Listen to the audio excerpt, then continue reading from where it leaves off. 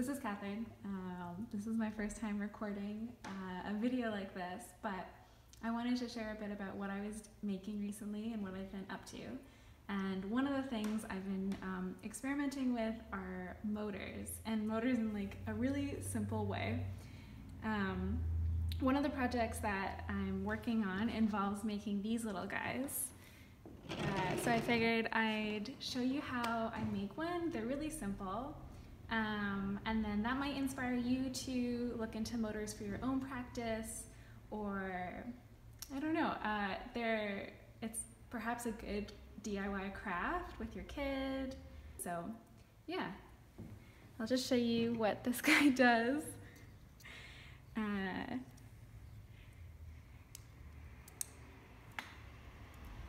Here it goes.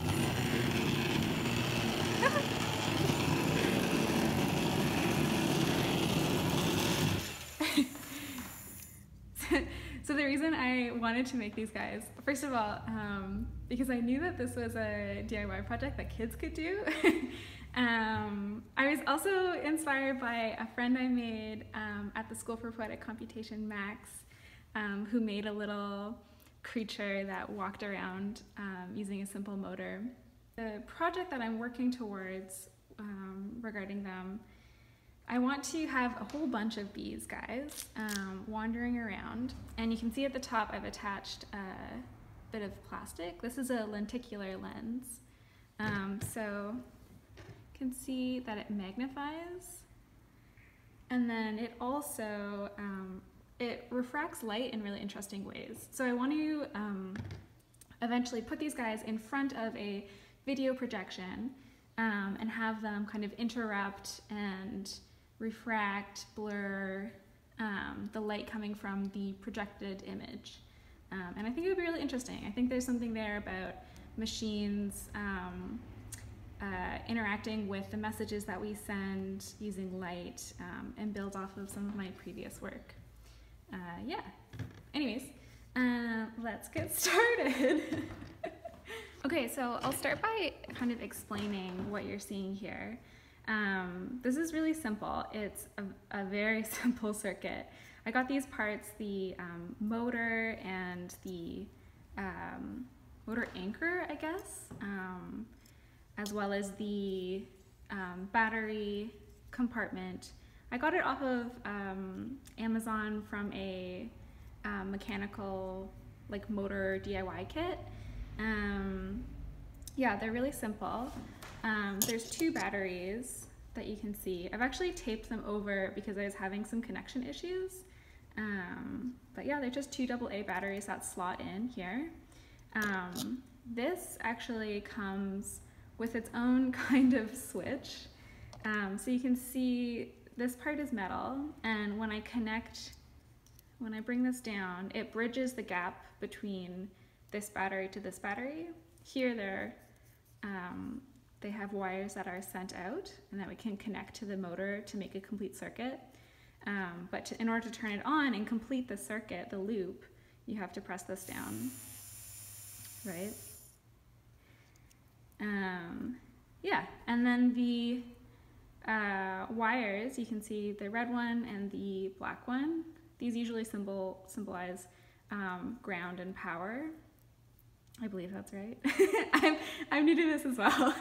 And they're just connected to these two little prongs that come out of the motor. You can see there. Let me see if I can show you just the plain parts without this all hooked up.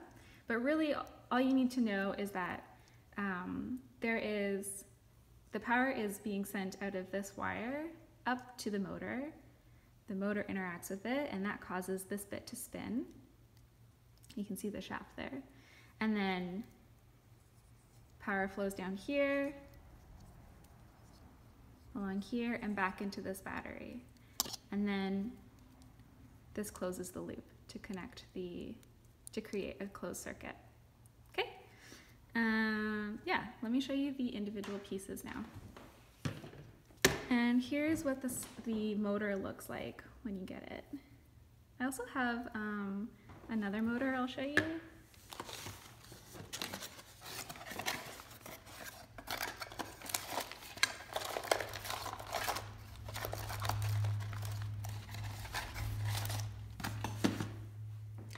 here's another one. This one, you can see that there's a bunch of gears attached to it.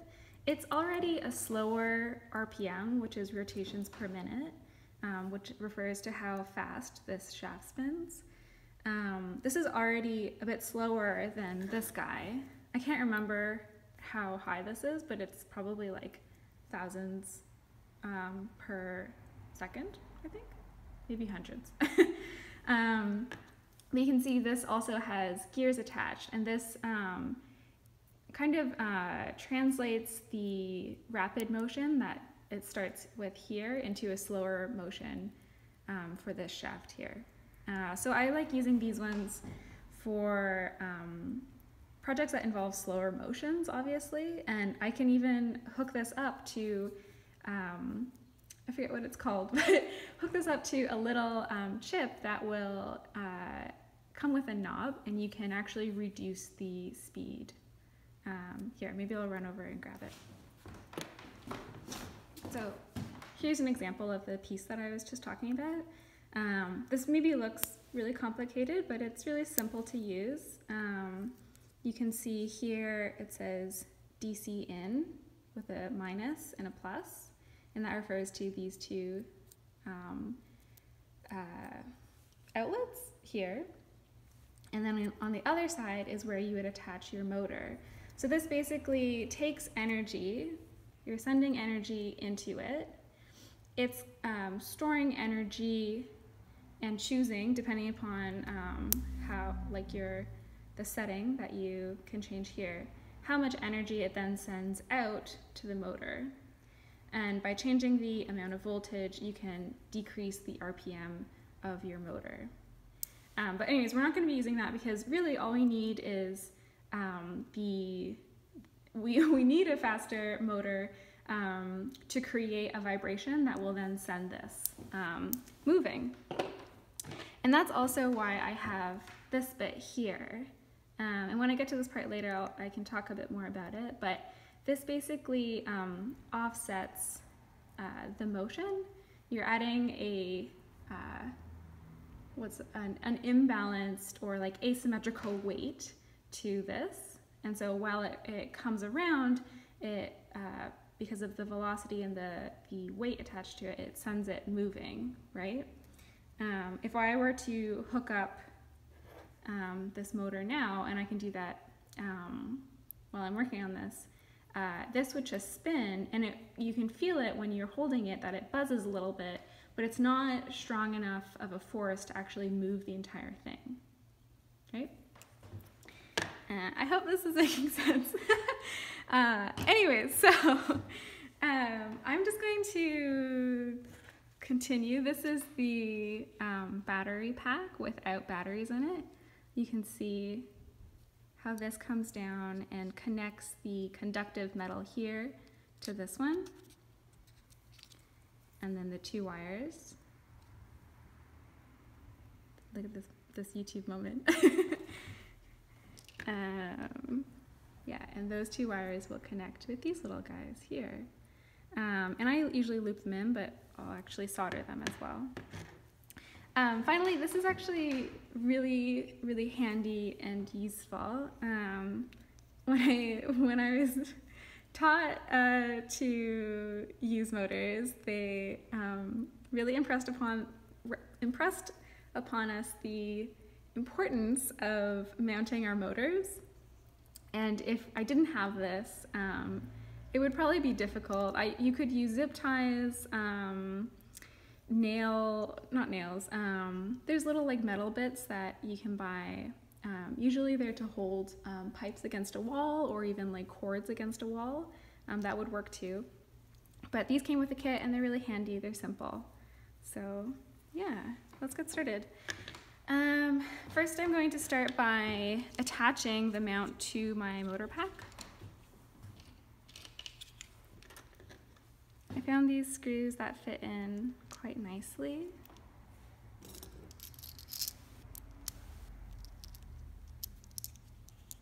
And through a bit of, I've made 3 of these guys so far. I'm aiming for 6.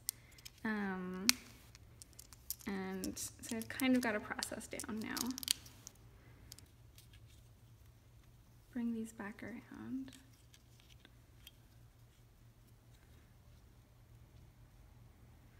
And you can see here I have the legs. The legs are actually just made out of simple wire. It's fairly strong but still malleable enough that I can bend it with a pair of pliers. So you can see the legs come up behind the motor here. I've kind of hot glued them in place. I don't know if this will work in the long run, but so far it seems okay. And then I also have a part here that holds up the lens, and that actually, it's hidden by these batteries, but it's actually glued, it's bent and glued into place underneath here.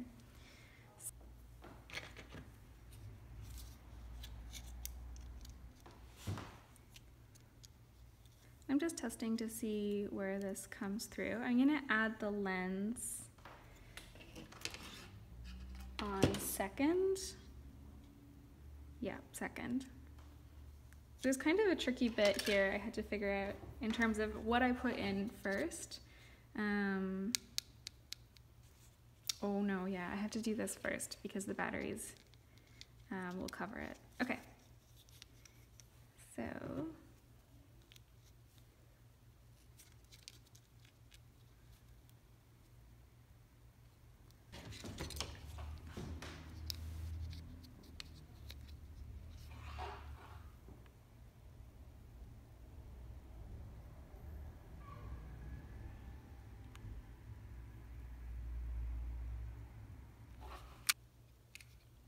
Okay, so now that that's in, I'm going to add my first pair of legs.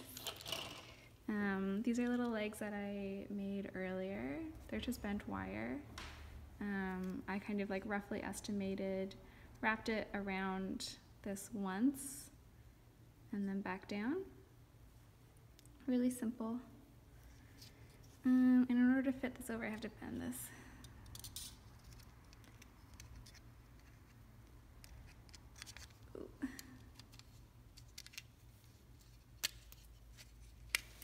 Okay.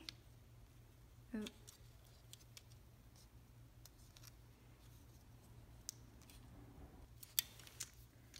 Huh.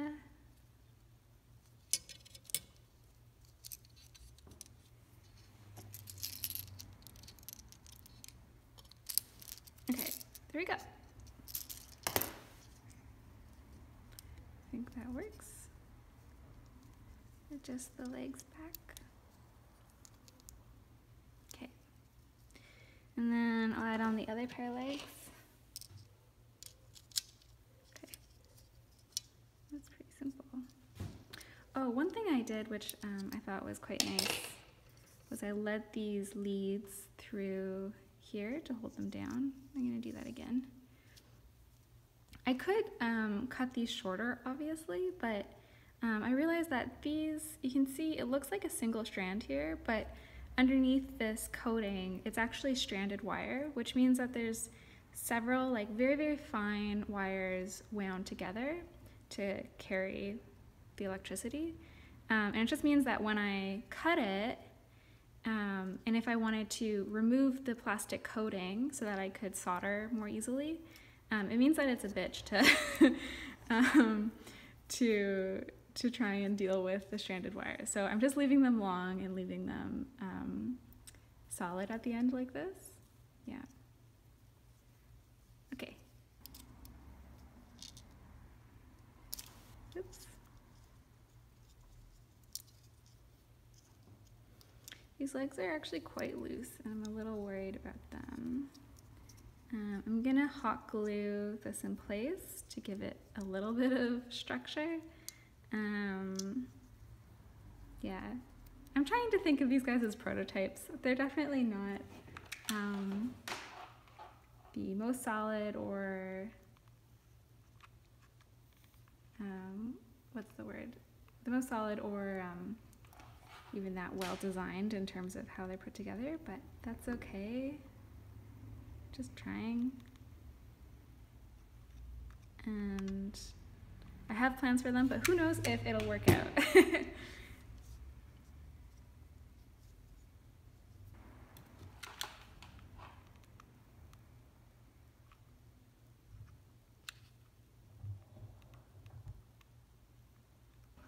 Okay, so here's the motor.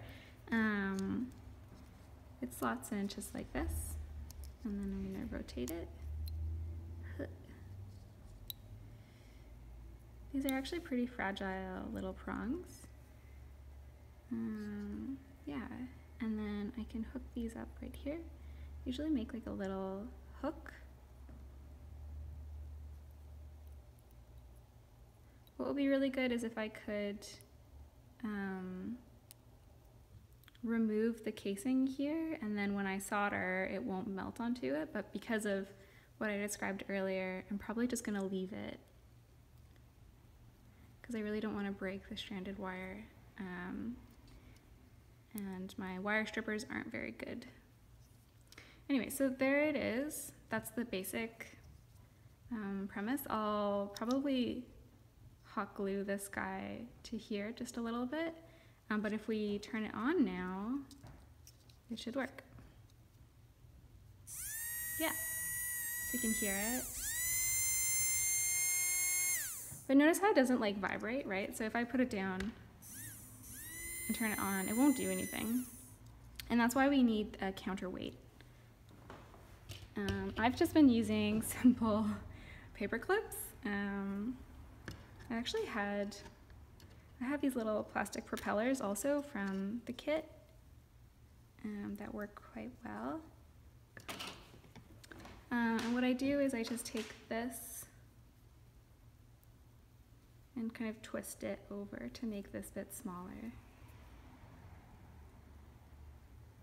And you can see it kind of turns into clock hands, and it will fit right on here. Oops, I made it too small.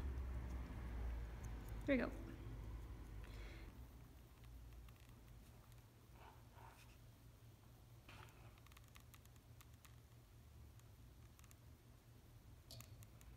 Yeah, okay. So if we turn it on now, I don't know if you can hear it. I can feel it moving. And one interesting thing actually is, depending upon which direction, I'm not sure if this is true for all motors, but it's definitely been the case for these ones. If I were to reverse these leads, and I can do it in a second, the direction of the motor, the direction the shaft turns would actually reverse. So here, let's try it again. So yeah, this turns, it moves so quickly, it's hard to see. I think it's turning this way. Yeah. So if I reverse these, this is why soldering these leads onto it would really help, especially because now it's vibrating and things want to move around. So now it turns the other way. Oh, oh no. And yeah, this is our little guy. You can see he should wander. There it goes. And then all I'll do is bend and attach the lens to this part here.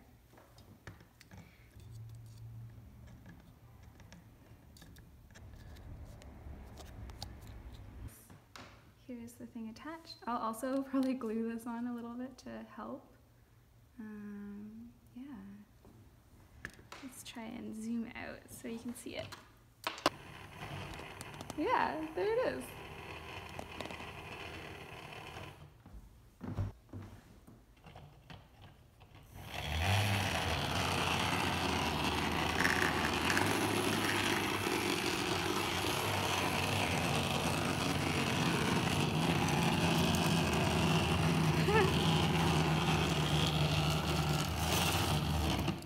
Okay.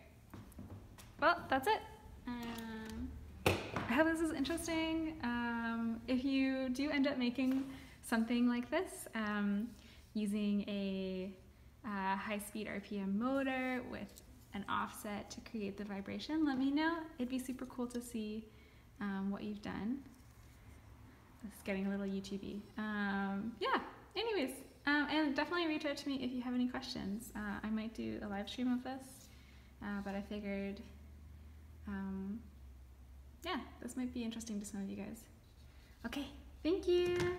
See you.